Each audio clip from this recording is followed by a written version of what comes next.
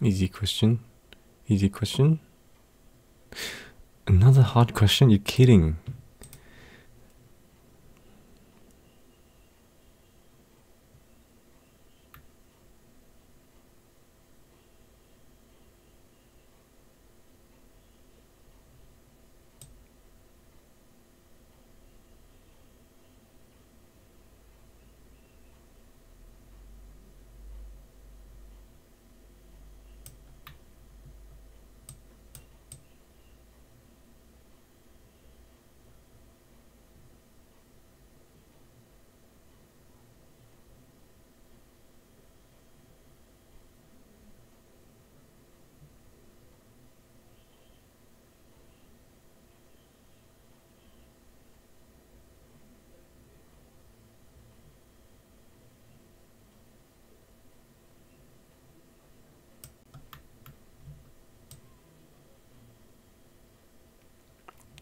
Probably another DP question.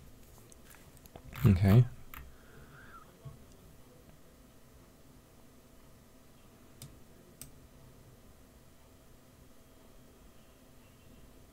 Up to 1,000 words. Each string has 1,000 as well. It's definitely DP, but what would this subproblem be? I guess it would be on the target word. So DP of I could be, I guess, a number of ways to get prefix target 0 to I. And then what would the transition be? So when I add a new... I don't think I can do it like that. Let's say, for example, I have the entire DP array as 0, 0, 0. Let's get rid of this. I go through the first column of the matrix. How do I deal with duplicates? This is a duplicate. If I see an A, I would have to go through all possible A's within the target string and see what the previous value is. So I see the B here. When I see an A, I go through all possible values of A in the target string and add what the number before that was. So for this A, I try to add the number before that, but there is none, so I just add 1, so that's a base case. That's why this is 2. And then I see an A here. I'm trying to add 1 from the previous one. No, that doesn't work. I have to keep 2 copies because this B came from the same row. This is from the previous column, and then I make a new copy. When I see a B, I want to add to the new copy the previous value that came from B, so that will be an A here, and that'll be 1. And then when I see an A here, I want to add to this A the previous value, which is this one, and that's 0, so that remains 0. And this one, I want to add the previous value, but this is the first letter, so which means I actually just want to add 1. Right, so this is new updated DP array. I replace the old one with the updated, and then I create a new copy. I've made a new copy, so now I can go on to the next column. Next column is CBC. The only relevant values here is actually just a B. So I go through all possible B's in my target string, this B, and I add on the previous value. So 1 plus a 2 will be 3. So that's saying that there are 3 ways to get the string AB from the first 3 columns of this matrix. And is that true? Well, you have A, B, that's 1 way. You have A, B, that's 2 ways. You have A, B, that's 3 ways. So now let's replace the old DP array with the new and make a copy of the new one, like so. Then we can move on to the last column. You have ABA. So I see an A. For the first one here, it's the first letter. So all I have to do is just increment that to be 3. For this A, I want to add the previous one, which is 3. I see a B. This B, I can add 2 to this B. So this is 5. And for this A, now I see an A again, so then for the first A, I want to increment that to be 4. And for the other A, I can add the previous ones, which is going to be 6. So 4, 5, 6, and there's 6 ways to do that. That's correct. Let's try with a different example. This one seems good. So apparently there's 16 ways to get ABBA, and we'll just try to do it a little quicker this time. So my DP array is going to be 0, 0, 0. Initially, I have 2 copies. So it'll just be a 2 for the first column, then replace the new old with a new, and then with the, I see I have a B here, so this will be a 2, and then I have an A, so this increments by 1, I have a B here, so that means this is now a 4, I see another A, so this is 4.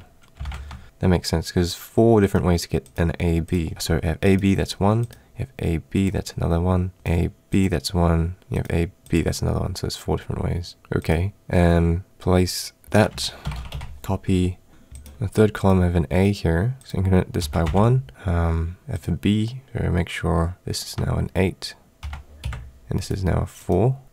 See another B, so then I have to do that again. This is now a 12, and this is now an 8. And then I see an A, so this increments by 1, and this A increments by 0. And then I update the old one and make a copy. I'm up to the last column now. So I have a B, this B here. I want to add 6 to this B, so we have 12 plus 6, which is 18. So that's F plus 3, so I have I guess. So let's make this I. And for this one, I add C to 8. Okay, that's getting out of hand, so this one would be 18, and this one would be 8 plus C, which is 12 plus 8, so I get 20. I see an A here, so then this would be 0 plus 8, so that's going to be 8, and another A, so this is going to be 16. And then I see another B, so I add to these ones 18 plus 6, which is 24. And then I have 20 plus C, which is going to be 32. But that's 16, and that's the answer, so that kind of works out. The only thing left to do is optimize it just a little bit.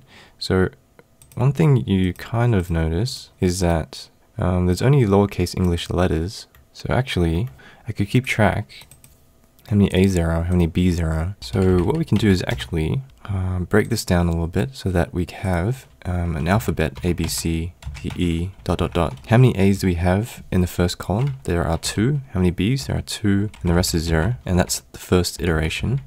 Okay, and then for the second column, I do the same, and I see there's 2 A's and 2 B's. Okay, good. And for the third column, I see there's 2 A's, 2 B's, so it'll be the same like this. And for the fourth column, is 2 A's, 2 B's.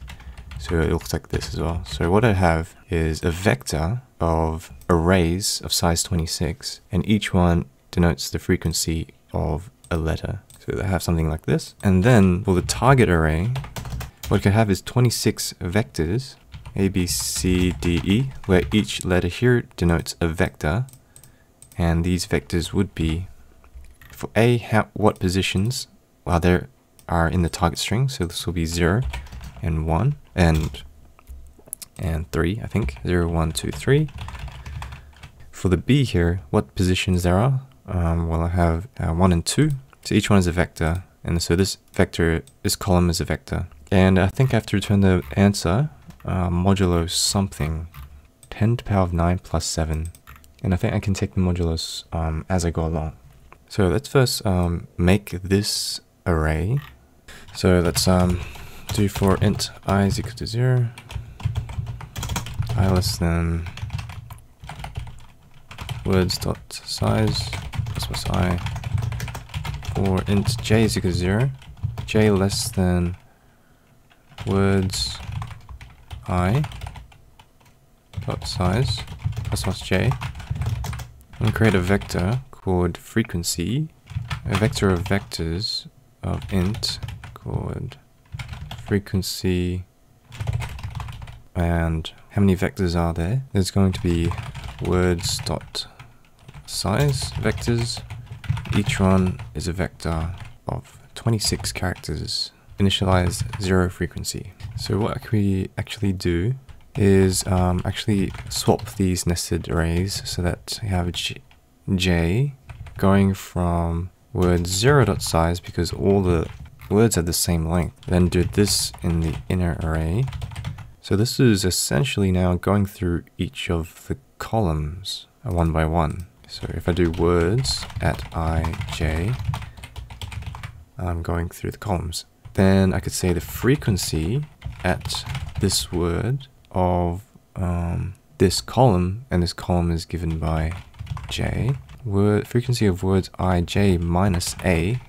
So since it's in ASCII, I just turn it into the range from 0 to 25 and just do plus plus on this to increase the frequency. Now that I have that, I can make a vector of vectors called position. How many vectors should there be? 26. Should be 26 vectors, filled with empty vectors. I just want to go through the target word, and I want to do position at this word. So target I minus a dot pushback this position I. So I'm recording the positions of the letters found within the target, and then let's create our DP array called current and previous, I guess. Vector of int. So you have a previous of target.size. And we'll initialize to 0, and also have a current the same way. And then I go through each of the columns one by one.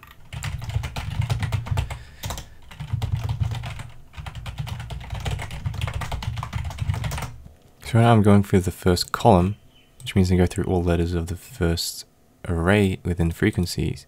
Wait, this is wrong. This frequency is the number of columns. So this should be target.size. This can also be target.size. It's the same thing actually. Go through all the letters, go through each of the letters, and for each of the letters, go through each of the positions within the target string, which is given by position of L for int p and position of L. If p is equal to 0, just do the current at I at p plus plus.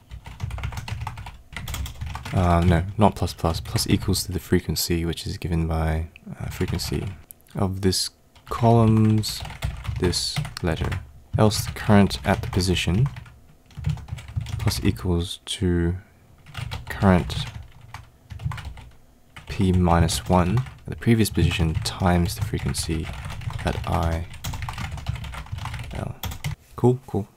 So once I've filled out the current, it should be previous actually, I'll make the previous equal to current, and then at the end return the current at the last value, which is target.size minus 1.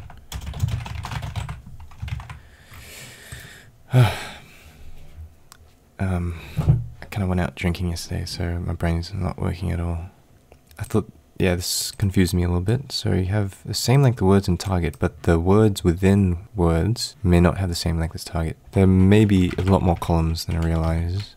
All strings in words have the same length. So this actually should be words 0.size. It should be words 0.size. Not target size. It should be words 0.size.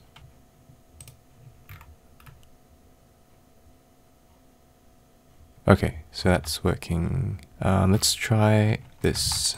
A, B, A, B, A. So this one's the big one. Hopefully I get 16.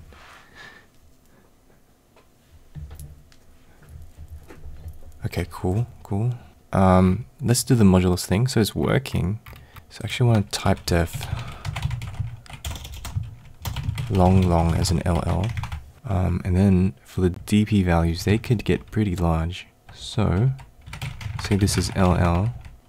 Actually, I could just do here current P is modulus equals to mod. And that here I could say what mod is. So it's const static int mod is equal to 1e9 plus 7.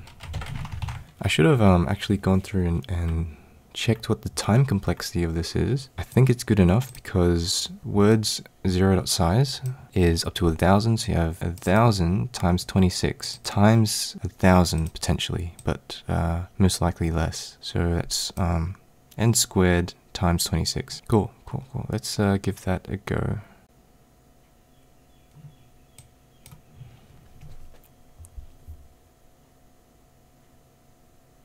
Awesome. Awesome, that's fantastic. Another hard question on the first go. Yes, yes, I'm on a roll. But this one took about an hour and 20 minutes. But yeah, thanks for watching. Like and subscribe, and I'll see you in the next video. And don't forget to keep yeeting the code.